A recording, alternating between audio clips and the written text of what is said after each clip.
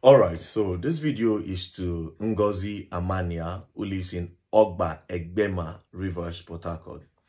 The last time you saw your son, it was taken away from you about 12 years ago, and he's now in prison for 12 years now, going to 13 years. Now, you visited him about 8 years ago, and he said the reason why he stopped you from coming was because he was scared of maybe something happening to you, because they hear stories of maybe parents coming to visit their child in the prison and then they lost their life due to accidents. So he said the reason why he stopped you was because he didn't want anything bad to happen to you, because you are the most meaningful person to him. He thinks about you and he has strength to stay. I know it's been long that you saw your son, but these are his recent pictures. This was when he got his BSc in the Open University from the prison. He studies from the prison, and by the grace of God, this is a picture with him and the current Minister of Interiors, Babatunde Ojo. They are planning on the launching of his book. So in prison, your son have written this. The moon was out of sight for a decade. He has also written this. He wrote this, Catalyst of Self-Development. He also wrote this, Crime Scene. And this is the one that we're about to launch in the prison. Before I say the story of Chiwendu Hart, who is your son, I just want to let you know that on the book launch, I will book you a flight to come to Abuja to see him, so that you will not have to go through the road when accidents go happen. Mama, don't worry. So you come to Abuja, I'll get you a hotel and I'll book you a flight to and fro. So yeah, that one is settled. So for people that don't know who Chiwendu is, I'll just give you a short story about Chiwendu. 2010, Chiwendu set out to do DJing. He said he wanted to be a DJ and he didn't have money. So his mother contacted Mike Okiro, who was the former Inspector General and the Inspector General of that time, because she knew him, and she said, my son wants to learn DJing, he didn't have money. Mike Okiro said, come to my house. He gave the boy 500,000 naira as at 2010, so that Chiwendu Hart would learn DJing. Chiwendu Hart said he started learning DJing, and then he was so good, then they called him to come and play in a club. Now, when he got to this club, it was like a very nice nightlife club and a garden. So it was a woman that owned that employed him. So they were paying him 5,000 naira every weekend. So then the owner of the garden now saw the progress of what that garden life was bringing. They now decided to chase the woman away. It was now remaining Chiwendu. So the owner of the garden said Chiwendu was not going to go anywhere with his own equipment, that the woman was still owing them money. So that Chiwendu cannot go anywhere with his properties. So Chiwendu was forced to work for these people. So while he was working for them, he got tired and he planned with somebody that they were going to steal money from the people that owned the garden. So that night, he planned it with one of his friends. They stole a lot of money from the safe. When they broke the safe, they stole some money, and then he gave it to his friend to run away, so that he will stay. It will not look as if it was somebody else that did it. So he stayed. That his friend and took the money and ran away. So later, he went out to look for his friend. That his friend had relocated with all the money that he stole. So Chiwendu said he came back to the place since nobody suspected him. He continued. Then he planned that he was going to carry his DJing equipment, his laptop and everything, and he was going to run away. Now, that day came. He stole both the garden people. He stole their own equipment and he carried his own and he ran away. So when he ran away, they looked for him. They didn't see him. So he gathered all the money. Then he came to Abuja. He said when he came to Abuja, the money he sold everything for peanuts, but he came with his laptop. So when he came with his laptop, he started going around telling people that I'm a DJ, I need a job, but there was no job. So one day, 2010, he went to 2011, which was the next year, he went to Pepsi Mall. If you know Pepsi Mall, around Muse Market Zone 5. Close to Pepsi Mall, there was a car wash. So he stayed there and he said there was a DJ inside Pepsi Mall then that was waiting for him. Then somebody washed car and paid the Aboki guy, I think he said 300 naira. I was like, I want wash 300. Spoke to the Aboki and told him he didn't have anywhere to stay. The Aboki man said, okay, no wahala, come, I will take you in. You know, it took him in. Chiwendu said he started making a lot of money until one day a woman came. And by this time, his laptop had spoiled. So he said, okay, this money I'm making, I'll use it to get a good laptop, because the person he was waiting for, the DJ he was waiting for in Pepsi Mall, said, I can only help you if you have your own laptop. So he was saving money to buy a laptop, and he was making a lot of money from doing car wash. So this particular day, woman drove in, and after washing the woman's car, he drove the car out and went to go and park it outside.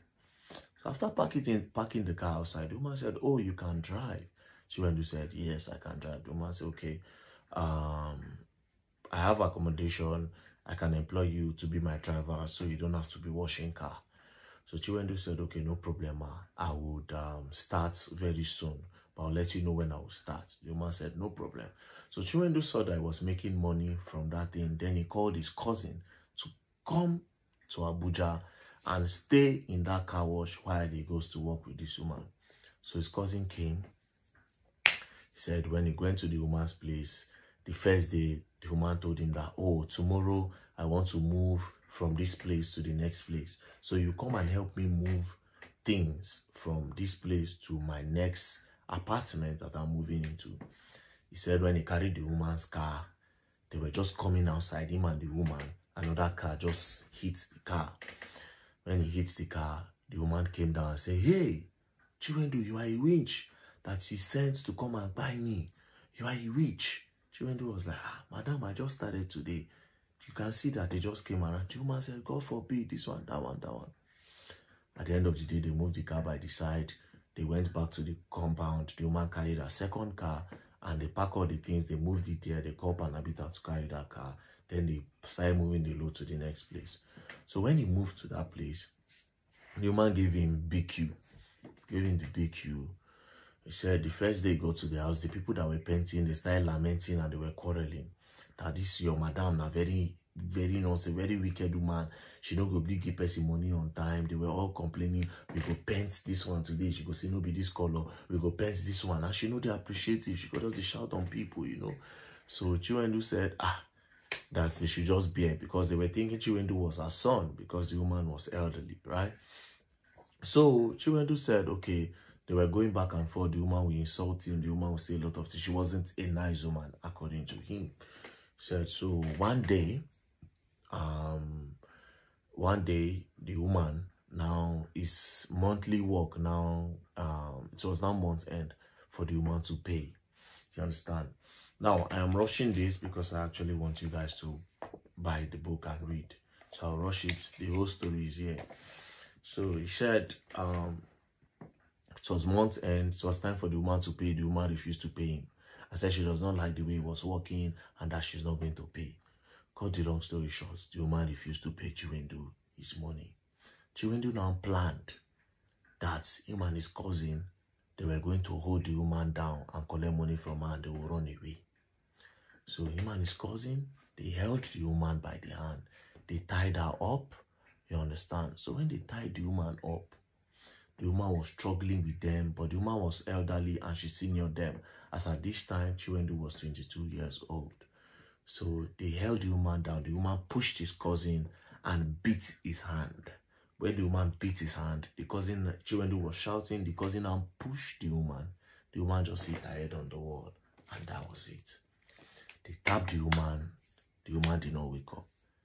They tried everything. She didn't wake up. They knew she had died. They entered the car, one of her car. They drove to Owerri. It was in Owerri. Police now came and traced the car and caught them. So by the time they got to Abuja, police have already arrested about 12 people that were in the compound. So Chiwendu said he now told the policemen that, see you, it is me that did it. Please let all these people go. I did not do it deliberately. It was because the woman was bad to me. That was why I said I wanted to tie her up, carry some money and run away. That was my plan. But the woman was stronger than us. She overpowered us. And then we pushed her. She hit her head and that was it. you know. So they now released everybody and held Chiwendu. Chiwendu and his cousin, they got to court. When they got to court, the woman's family were very serious with the case. They got to court and they told the judge that they were guilty. The judge said, we'll review the case, let it not be like somebody else is forcing you people to say this, to take the fall. Now, this case have been adjourning, going on, and now this is the 13th year Chiwendu is still there. Now, for the progress Chiwendu have made for himself, I'm really proud of him. He's now a graduate in the prison. He went to school, which is how he was able to write these 4 books. You understand? And while in prison, something happened. If you remember the time that Kuje prison was broken, when they say prisoners escape, Boko Haram were the ones that actually did it. So they gave me, Chiwendu gave me the whole story, and other prisoners that were with us the day he gave me the story. Chiwendu said, 30 minutes before Boko Haram got to the prison gates, they were shooting from Kuje Junction and they were coming. So before they got to the prison, everybody don't escape. Even all the prison wardens, they don't run. You understand? Boko Haram put bomb, boom! They blasted the whole place. When they blasted the whole place, they brought out all the prisoners and told them to sit down. When they told them to sit down, Boko Haram started preaching to them. After preaching to them, Boko Haram said they carried bags of money. He said they were there for like an hour.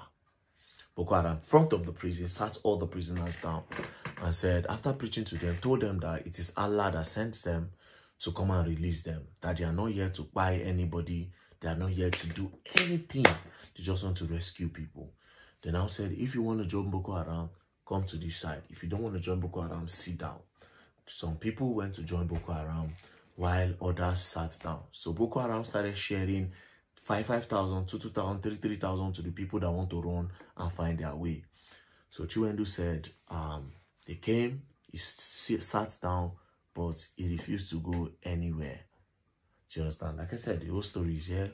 He refused to go anywhere because he felt like, I am now a changed person. I'm not going to run until I am done with the police and I'm done with the sentence. I don't want to run again. I'm now a changed person. You understand? So now, the reason for this video is 2 things. This book launch is coming soon. That's 1.